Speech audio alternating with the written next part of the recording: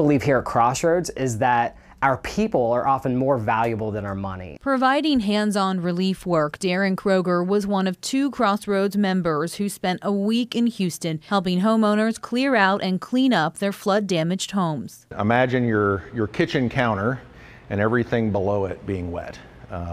Carpet, TVs, stereo, anything that's sitting on the floor is weeping water up and is ruined. Kroger, a certified disaster responder, says this type of work is a way of giving people hope during one of the most devastating moments in their lives. We're just really here to help you and to show you some love from Cincinnati, from a church that you'll probably never see firsthand.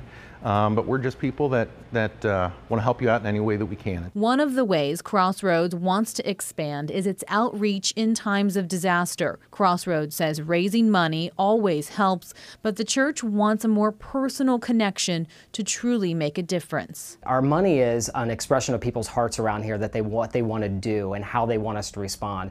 But what we believe is that when we can be the hands and feet of Christ and we can actually mobilize our people, which is our greatest asset, then that's when things really tangibly change. That tangible change starts this weekend when more than 100 people will train at Crossroads West Side to become certified disaster responders. My goal and my heart is that we have thousands of people in our community that we're going to be calling reservists, that at any moment, whether it's a disaster locally or domestically, we can send out an email and they're mobilized.